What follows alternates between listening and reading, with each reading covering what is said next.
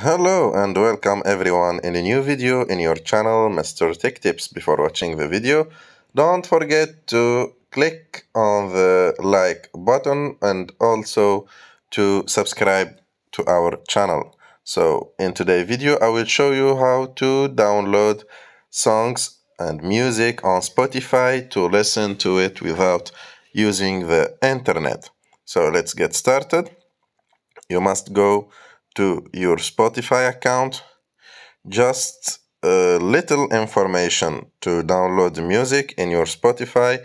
You must have a premium account. So this option is only for premium accounts.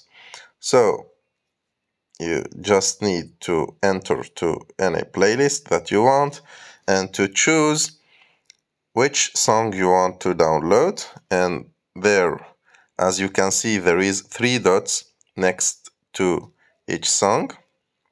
Just click on those 3 dots, and as you can see, the first option is download. Just click on download. After that, when you go to your library, you will find downloaded songs. Just click on it, and as you can see, this is the song that you just downloaded.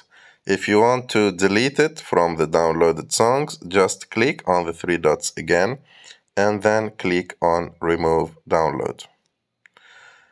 And that's how you can download music on Spotify and then listen to it without internet.